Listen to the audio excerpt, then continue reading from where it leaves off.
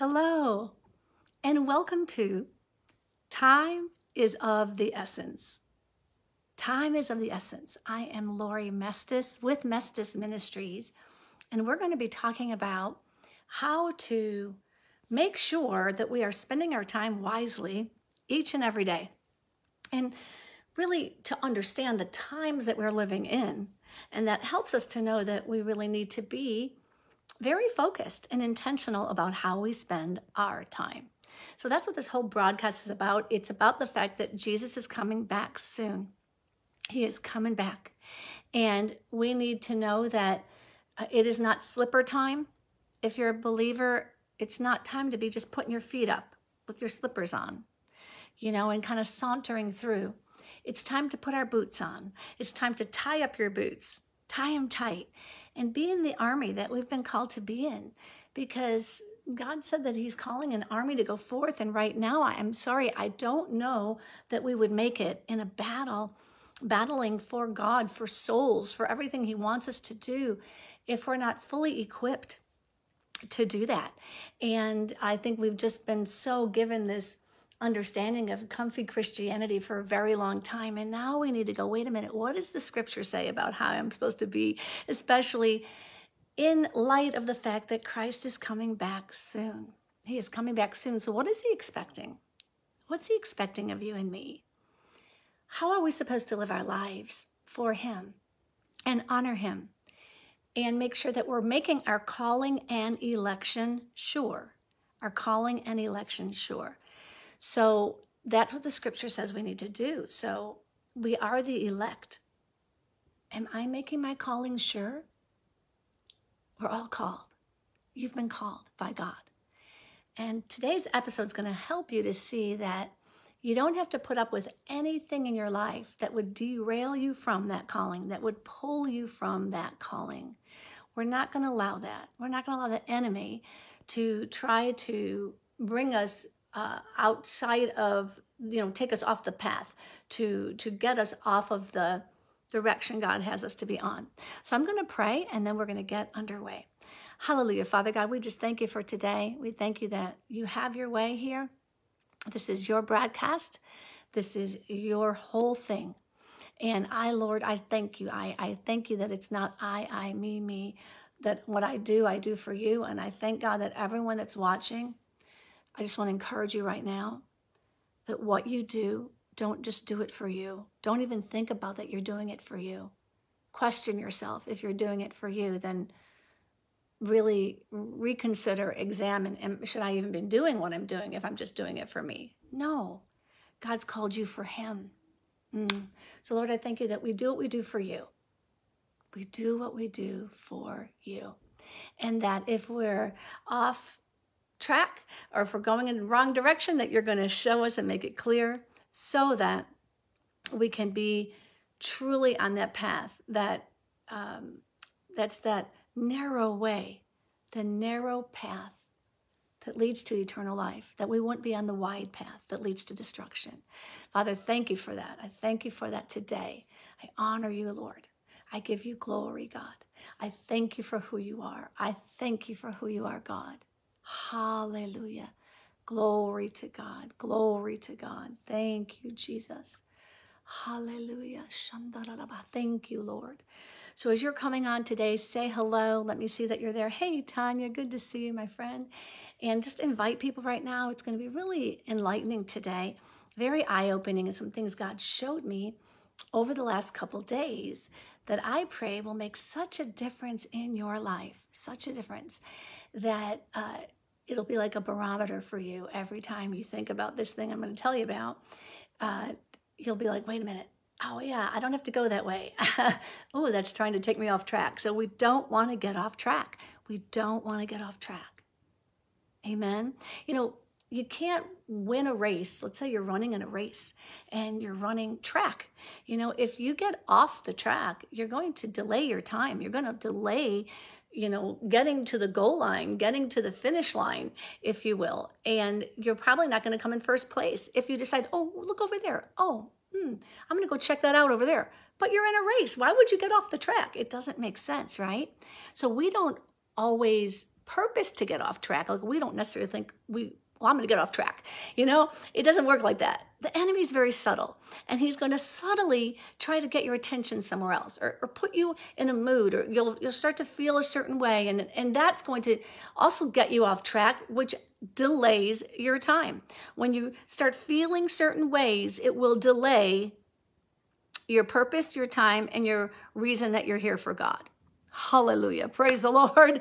So, hallelujah. Hey, Stacy, good to have you as well. Praise God. Good afternoon to you. So anyway, guys, let me tell you what we're doing today. So a couple days ago, I woke up and I was just laying in bed a little bit, and I just started hearing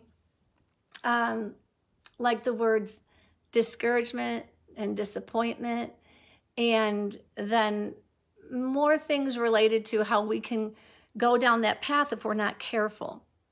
Well, then God gave me this very cool idea for this episode today.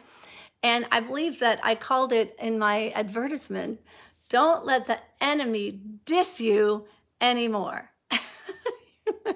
Don't let the enemy diss you. Yeah, hallelujah.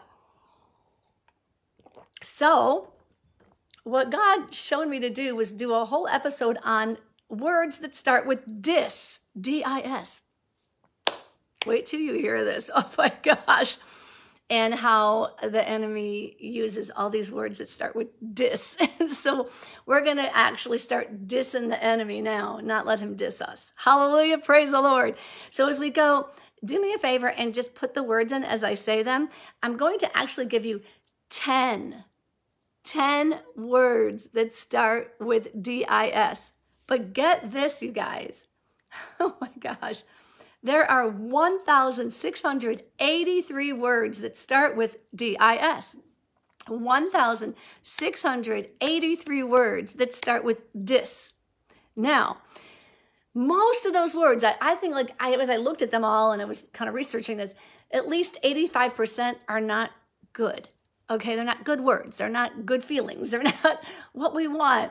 A few of them, however, kind of, shine up out of that, like the diamond in the rough words, like disciple, like discipline, like discernment. And we talked of discernment in one of the other episodes before, and that we would know the difference between distraction and discernment.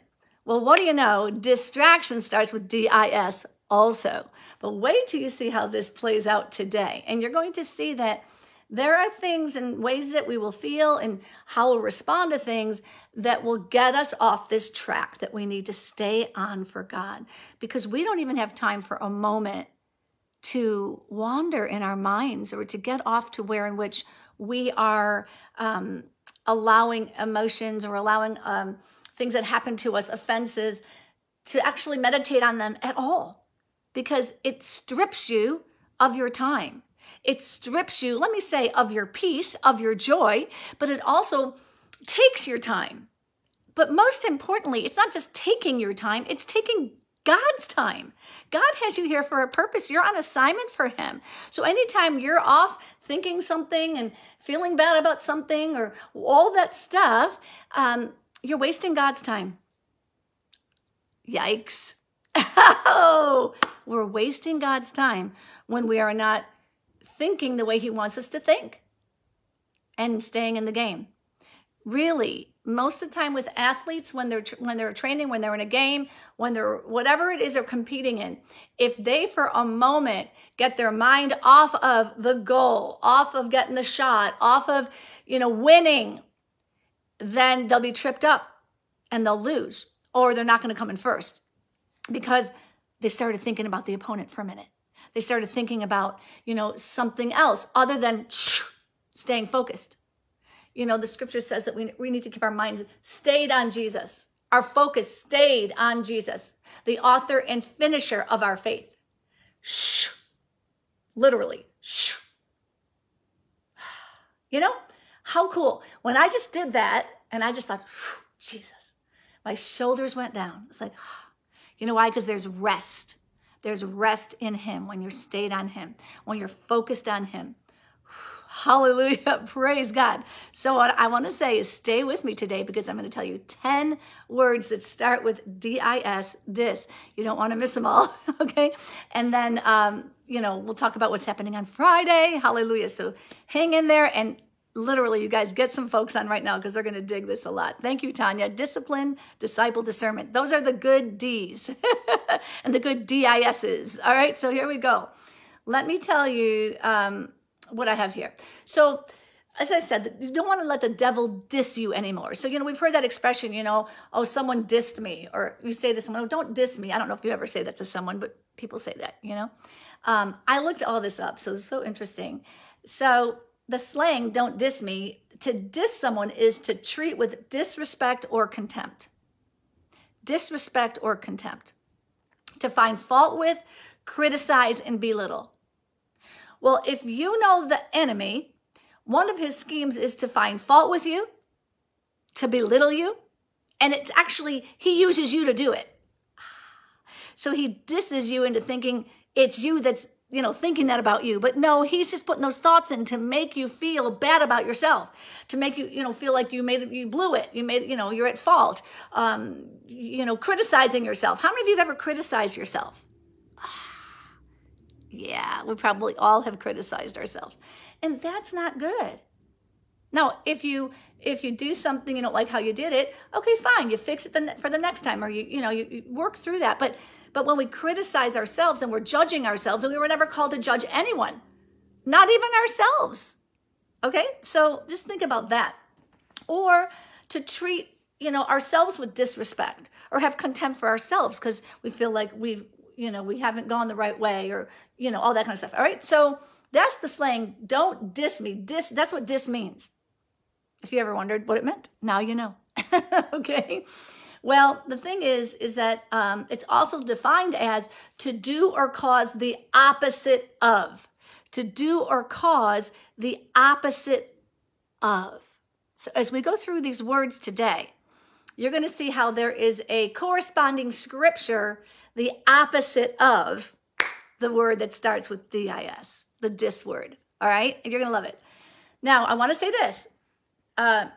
You have to, at the end of this thing, and I'll say right now, but also remind you now and tell you later, you have to diss the diss. You'll see what I mean. You have to essentially dismiss the diss when they start coming. So here we go. Here's what the deal is.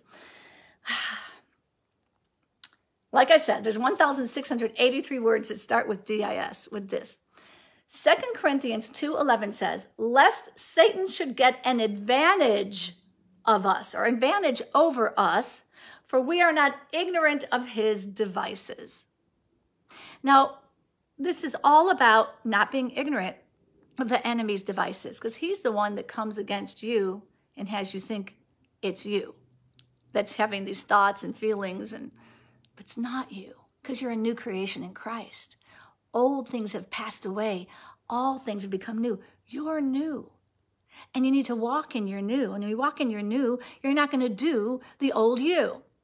When you walk in the new, all right, then you'll know, the more you're walking in your newness of life, you'll start to recognize when the enemy's trying to come and get advantage, take advantage of you, or get advantage over you, and then use you against yourself.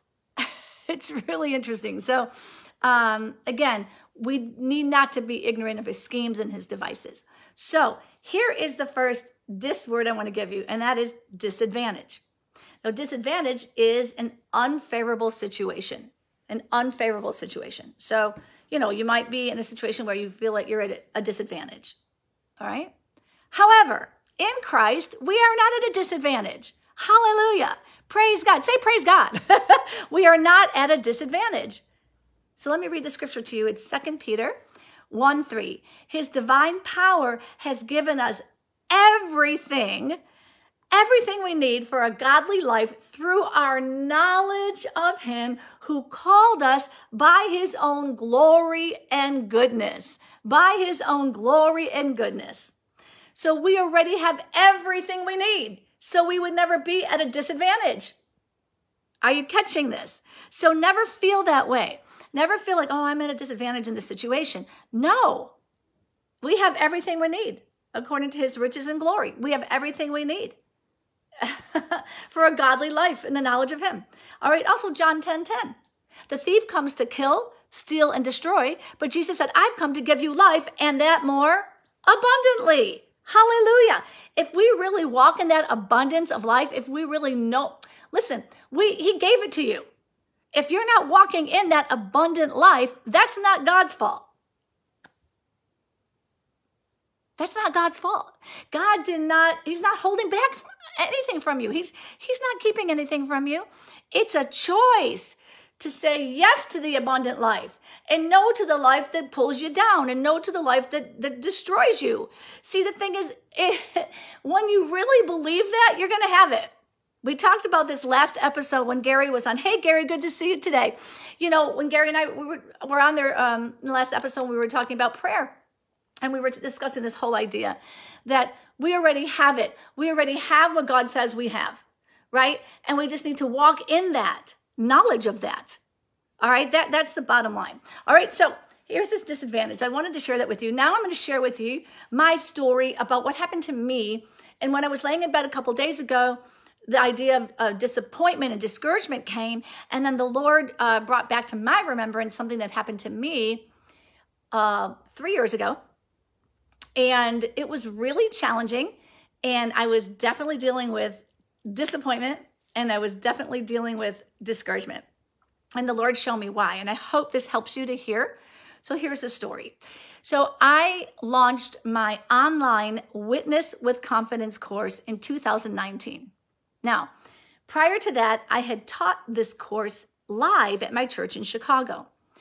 And then I moved to California.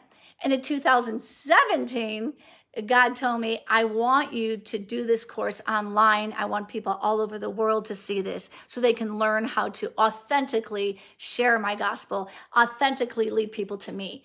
Because that's just what he had shown me. And he wanted me to start showing others what he had shown me because of the results that I was getting. So subsequently, it finally launched in 2019.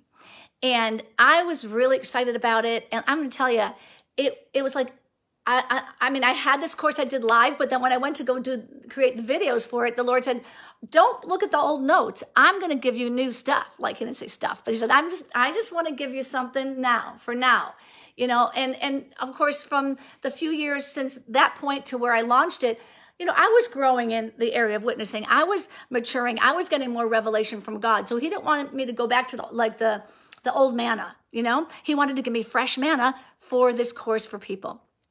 And so I was basically in my room for about a week. It was like, I don't know how to describe it. I was almost caught up in the heavens. Like I wasn't even hungry for a week. I hardly ate. It was like a whole experience with God. He downloaded all this stuff to me. It was amazing. I mean, I was amazed by it. Hallelujah. And so then went ahead and did all the recording and all the taping and all that stuff, right? So I was super duper excited about it, poured everything into it. And, you know, I surely thought a lot of people were going to get the course, and we gave it like a good price on it and everything, right? Like an introductory rate. Well, anyway, when it was all said and done and it went out and launched, I was super disappointed. I was really disappointed with the outcome.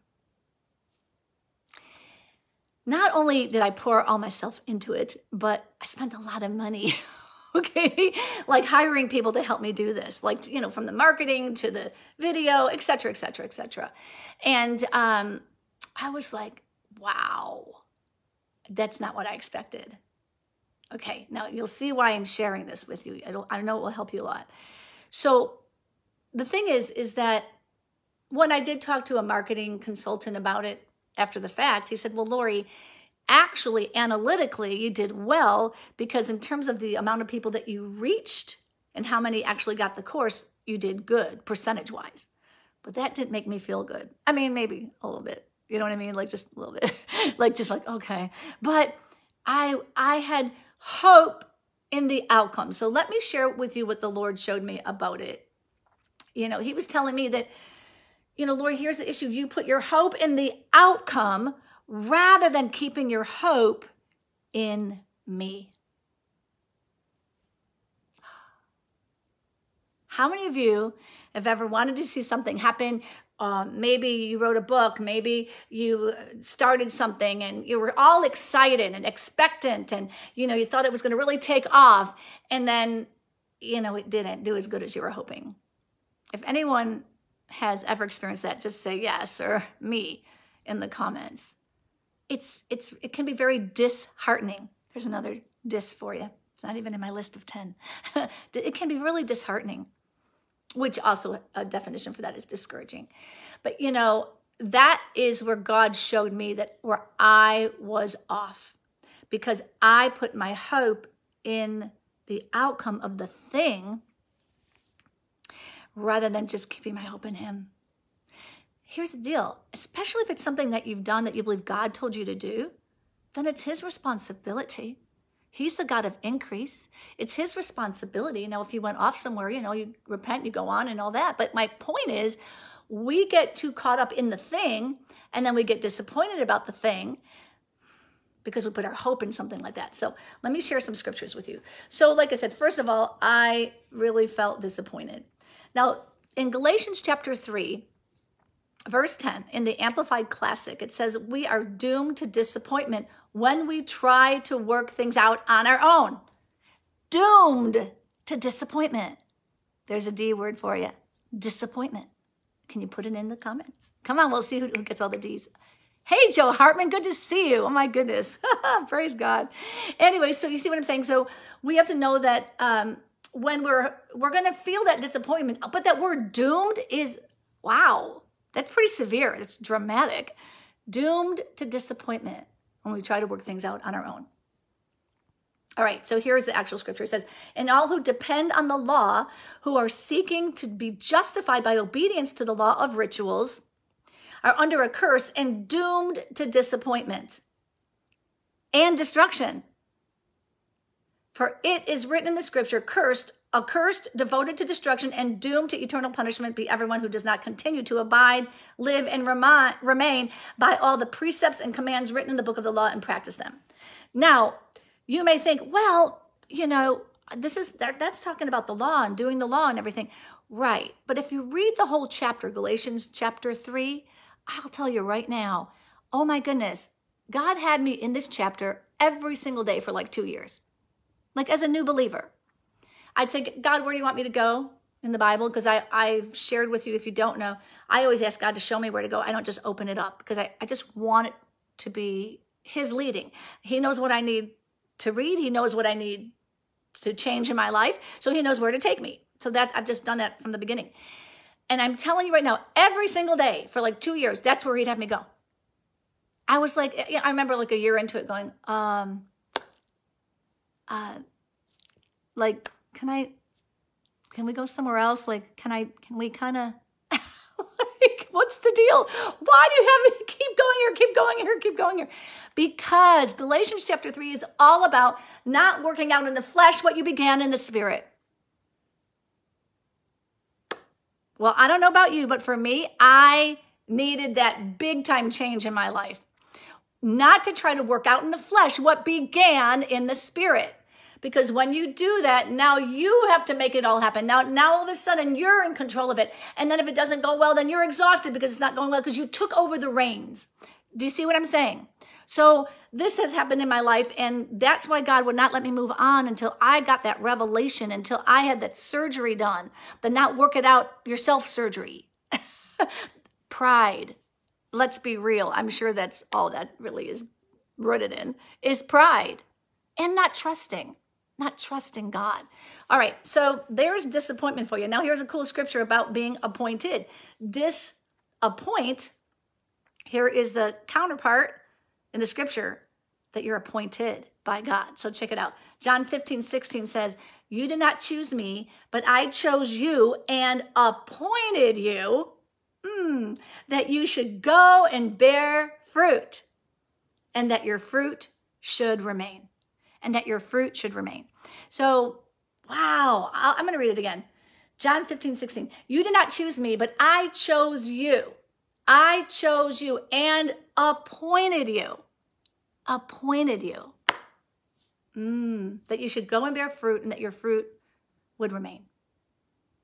So if we know we're appointed by God, We should never be disappointed about anything. Hallelujah. You can write that one down. If you know you're appointed by God, which you are, then we should never allow disappointment to come in. So as we go through these dis words, understand you have a choice. When disappointment comes knocking on your soul, comes to your mind, you can say, no, I'm appointed by God. I am not going to be disappointed about this. I'm not going to be disappointed about that. Because what's happening is I put my hope in that thing, and that's why I got disappointed. But if you keep your hope in God, you won't be. Okay, so let's keep going. Now let's talk about being discouraged. So the counterpart for discourage is encourage, right? Hallelujah. I'm going to give you some scriptures about being encouraged. Jesus, we're called to be encouraged. God called us to be encouraged, and it's a command from him. So let me read it to you. Joshua 1:9 says, have I not commanded you? Have I not commanded you? It's a command. Be strong and courageous. So if we're not courageous, if we're not strong and courageous, then we are not obeying God. It's a command. My. It's a command. I just want you to really let this sink in. Anytime you feel that you're not courageous, or anytime you feel discouraged, you need to flip it and say, no, I am strong and courageous. Hallelujah. I am strong and I have courage, and I will not be discouraged. All right? Do not be frightened. Do not be dismayed, for the Lord your God is with you wherever you go. Wherever you go. Hallelujah. Deuteronomy 31:6, be strong and courageous. There it is again. Do not fear or be in dread of them, for it is the Lord your God who goes with you. He will not leave you or forsake you. Psalm 43:5. Why am I discouraged? Why am I discouraged? That's what it says. Why is my heart sad? I will put my hope in God. I will put my hope in God. I will praise him again, my Savior and my God. This is David asking himself, why am I discouraged? Why is my heart so sad? He went through a lot, you know what I mean? But he asked himself the question. You need to ask yourself that question. If you ever feel discouraged, ask yourself the question, why am I discouraged? I love this. Why is my heart so sad? Heart, why are you so sad? I mean, this is kind of cool, right? You can literally do that. I will put my hope in God.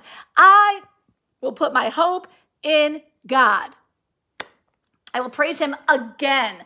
I love that word again there, because it's evident that, he was praising him, but then he kind of got a little sad, a little off track, because he started looking at his circumstances. We're not called to look at our circumstances, right? We're called to look at God. Like I said earlier, keeping our eyes fixed on Jesus, the author and finisher of our faith. He's the author and finisher. So that means in between, he's all there too. He's the beginning and the end, the Alpha, the Omega, and he's all the in between. So why are we looking anywhere else? Okay. So far I have given you disadvantage, and then we have advantage in God. Disappointment, but we understand we've been appointed by God. Discouraged is number 3, but we know yet now that there are several scriptures, and these are just some of the ones about being encouraged in God, that we are to encourage ourselves in the Lord. When David, when his family was all kidnapped, that part, I don't remember exactly where it is, but the enemy, they took their wives, they took their children, and then so he wasn't sad or horrified enough that happened and upset enough. And then his men were getting mad at him that happened, And so what did he do? It said David encouraged himself in the Lord. So if you ever feel discouraged, it's a feeling. I just want to also make note of that. It's a feeling. If you ever feel discouragement, if you ever feel that coming on you, you say, no, I'm dissing that. I'm dissing the discouragement, because you know what? I'm going to encourage myself in the Lord. maker of heaven and earth, the Lord who takes care of me, who said he'd never leave me nor forsake me, the one that has already paid the price for me. That's what we need to do. That's what we need to do. Hallelujah. Here's the fourth one, dismayed. Here's another dis word, dismayed. A definition of that is actually distressed. That's actually like a 4.5. It's not part of my 10, but dismayed. Isaiah 41:10 says, fear not, for I am with you. Be not dismayed. Be not dismayed. For I am your God. I will strengthen you. I will help you. I will uphold you with my righteous right hand. Hallelujah. Hallelujah. Glory to God. We don't have to be dismayed. So again, anytime this idea of something comes in and a feeling that starts with DIS, you got to go, wait a minute. I'm not going to be dismayed. No. For God, I have God. I'm strengthened in him. You know, there's all the, if I were you guys, like take notes today or go back and to the comments later and write down these scriptures for yourself, because it'll really be good for you to be meditating on these scriptures and speaking them out of your mouth. Jesus said a man will have whatsoever he says, not reads. Mark 11:23. So speak it, speak it. Speak to your mountain with the scripture. Speak to your problem with the promise. Amen. Hallelujah. All right. Discontent. Number 5 is discontent. Oh, wow. Discontent. Now, I don't know about you, but I know for me, there have been times, especially when I went through the thing I just shared with you guys about, like, it really began to take me down a bit of a spiral road to discontentment, which is so not me. You know, I was discouraged. I was, you know, disappointed. Disappointment led to discouragement, which then led more to, you know, like this idea of being dismayed, discontent. It kind of like is a snowball effect. So anytime you allow any of that in at all, it's going to take you down a road you don't want to go. Down, down, okay? So you got to catch it right away so it doesn't, you know, it's not that domino effect, all right? So this is so cool. This is, there's several scriptures to counteract discontent. And here's the first, there's actually several I want to read here. 1 Timothy 6:6-10 says, but godliness with contentment is great gain. All right, I just have to stop right there for a minute. Godliness with contentment is great gain. Well, like, why would we have godliness and not be content? I think that's when people are trying to be godly in their own, you know, righteous ways on their own. That's my guess. I mean, that's an interesting thought. Godliness with contentment is great gain. Okay, let's keep going. For we brought nothing into the world, and we cannot take anything out of the world. Like, just let that sink in for a minute. Why would I be concerned about anything if you think about that? All right, let's keep going. But if we have food and clothing, with these, we will be content. Can we just simplify things for a minute in our lives? Thank you, Stacy, for putting that in for Elizabeth with the scripture. If we would simplify just the way we see life, can we just be happy with food and clothes? Like, can we be okay with that? Isn't that enough? I'm not saying that God doesn't want you blessed, but we get so caught up in the being blessed, then we get disappointed, we get discouraged because we're not seeing the blessing that we want to see because we put our hope in the blessing and we didn't keep it in him. You see how this all works together? And if we would just go, wow, yeah, I'm going to be leaving this world with nothing. So why am I tripping on everything? Why am I wanting everything to happen here? It doesn't matter. Let's just get over it. It doesn't matter. What matters here is that you're doing what God called you to do here. And then you'll have treasures in heaven. You're storing up dividends in heaven when you just do what God wants you to do. And that's where fulfillment comes in. That's where contentment comes in. You know, and I was thinking about Ukraine in relation to these scriptures here. I mean, a lot of these people, all they have right now is the clothing on their bodies that they had to leave with and the food they're trying to scrape up. They hardly have that. You know, the Christians there, at least they might know enough to know, wow, We need to know that our contentment is in God right now, because otherwise we're not going to make it. We have to be like that too, because we don't know what's coming down the pike here. If you're watching from America or wherever you are, maybe you're watching from Ukraine, I don't know, and I thank God that you can find your contentment in him and him alone. It's the only way you're going to get through this. Okay, let me keep going.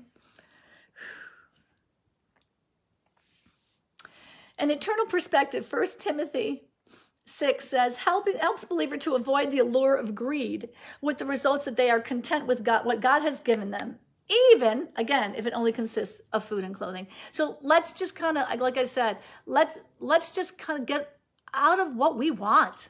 What we want. What does God want? What does God care about the most?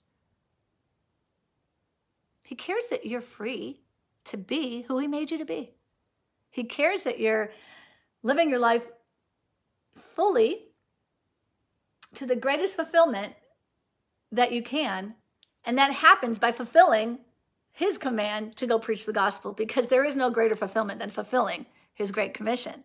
I'm just telling you, like, I don't need anything. I'm so fulfilled. That's the most fulfilling thing I've ever done my whole life, is lead someone to the Lord. God just wants you to go about his business. And boy, does he bless you when you do that. He blesses you in every way. Hallelujah. All right, so Habakkuk 3:17-19 says, though the fig tree should not blossom, nor fruit be on the vines, the produce of the olive fail, and the fields yield no food, the flock be cut off from the fold, and there be no herd in the stalls, yet will I praise thee. Yet will I rejoice in the Lord. Glory. I will take joy in the God of my salvation. God, the Lord is my strength. He makes my feet like deer's feet, like hinds feet. He makes me tread on high places. Okay? Oh my gosh. Yet will I rejoice in the Lord. You're going to have some yet moments. If you haven't already, I've had some yet moments. Okay, well, you know what, Lord? I'm just going to rejoice in you. I'm just going to lift my hands and worship you. Abraham had to do that. Paul and Silas did that. Abraham did that because, it says that without hope, in hope, he gave praise and glory to God. And that what God said he would do, God was able to accomplish. Because Abraham believed that what God said was going to happen as far as him having a baby. But in the natural, it didn't even make sense. There's no way he could have thought that through in his mind that would work. However, even though there was no hope, he chose in hope to give praise and glory to God. Okay, I'm just going to praise you. Yet, even though I don't see it, yet, even though I can't reproduce, God's like, well, I'm going to make it possible that you can. So he just gave praise to God. I love that. And Paul and Silas too. When they were in jail, they were chained up, okay? Chained up. And from my understanding is that the next day, they might have been martyred the very next day for their faith. But what did they do the night before? Were they wringing their hands in their chains? And they were, you know what I mean? Were they like, oh, woe is me, woe is me? No, what were they doing? Praising God, singing worship to the Lord. They were worshiping God. Not for him to get them out of there, just because they knew that's all that mattered was God. They just loved God and they were going to worship God no matter what. Yet did they praise him. Yet did they praise him. Hallelujah. So we need to understand that yet and start walking in that. Doesn't matter what's going on. You praise God. You've got to get out of discouragement. You got to get out of anything that's taking you out of that place of trusting God completely for your life. Hallelujah. Praise God. Philippians 4:11-12 says, not that I am speaking or being in need, for I have learned in whatever situation I am to be content. To be content. Oh my gosh. I know how to be brought low. I know how to be abound. In any and every circumstance, I have learned the secret of facing plenty and hunger, abundance and need. I can do all things through Christ, which strengthens me. We take that out of context, that scripture sometimes. But reality, folks, is that's what he's talking about. This all going on, me, being abased, being abound, all these things, but I can do all things. I can do all things. I can get through this. I can get through anything because Christ strengthens me. Through Christ, I can get through it. And then I'm strengthened as I'm getting through it. Hallelujah. All right, let me give you a few more. Dissatisfied. Actually, I'm just sensing like there's just so much here. So I want to talk about that God has said you can be satisfied in him. But we talked about that already a little bit. So I'm just going to move forward. And you know what we'll do? On the next episode, I will continue with this. I have a few more I want to give you, but I really feel from God, he's saying to come, bring it to a close. So let's just do that next time. I would encourage you guys to totally be a part of our next episode, which is Fiery Friday coming up. Fiery Friday, come on. And one of the things we'll talk about is the word disarmament. Okay, disarmament, which is where the devil wants to disarm you. I won't give it away, but we'll talk about that, and I'll show you how you can overcome and know and understand what's coming against you and how to fight God's way so that you never have to be pulled off the path. You can always keep your focus on God. You can always stay in that place where nothing else matters. Nothing else matters. So do not allow anything in your life. There is no circumstance that's worth it that you would derail yourself or let the enemy derail you from being in joy, being in peace, being content. Amen. Praise God. Praise God. Praise God. Praise God. All right, let's pray. Father, thank you so much for today. I thank you, Lord, that there is so much here, but we know that your timing is perfect, God, and we just want to be just taking in the things you told us today. I believe today was about understanding contentment, understanding that our hope needs to only be in you. And just as simple as that scripture is, it says, we're going to leave this world with nothing. We came in with nothing. And that in itself should be very good. We should be good with that, God. We should be settled in that understanding. It doesn't matter what happens here, Lord. And I thank you that we just rest in you and we get excited about you and we do whatever you want us to do. I thank you also for anyone that's watching. If there's something that you've tried to do or you believe God has shown you to do and you haven't seen it really work out, perhaps, you wrote a book and yet you've got all these books in your garage or whatever, you know what I'm saying? Like a lot of people have stacks of books that they've written and, there's so much more to it when we get an idea. But you know what? The point is this. You did what God told you to do. So we need to move on. And God, if there's anything else you want me to do, I'll do. Otherwise, you know what? I'm just going to hang out with you. I mean, I'm just saying like we can't be always pushing. That's striving. The Lord showed me this just last week or so. He said, striving is conniving, but resting is abiding. I'll say it again. Striving is conniving, but resting is abiding. Now, conniving sounds like, conniving, but the truth is when we're striving, we're trying to make it happen on our own. We're trying to work it all out. That's conniving. I'm going to work it all out, There's no rest there. And when you're not resting, you're not abiding in the vine.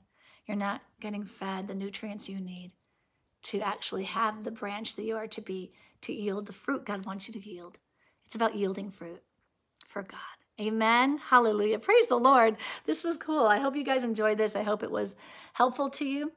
And like I said, we'll continue on Friday a little bit more with some things here that God showed me. And you'll see how it will go into our Fiery Friday program with special guest, Damian Murray. Woo! He's one fireball, that's for sure. So don't miss it on Friday. And if you came on even after a moment today, go back to the beginning. Do not miss it from the top. You'll love this. And you guys, thank you so much for reacting. And thank you, all you guys who put up those hearts the whole time. That was so cool. Thank you so much.